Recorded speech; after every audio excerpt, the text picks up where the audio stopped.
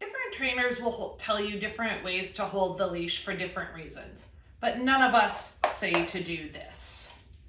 And if you have good leash handling skills, you look really cool. Relatively cool. To hold your leash, what I would recommend is start with the loop, put it over your index finger. If you're wearing mittens or you really don't feel enough control, you can put it around your wrist.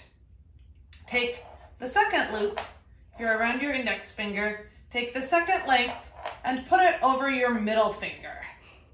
Then use your hand to form a clamp. That way you can take up the slack and give your dog less line when you need more control, and can loosen it up when you're gonna let them do their sniffing or have more control.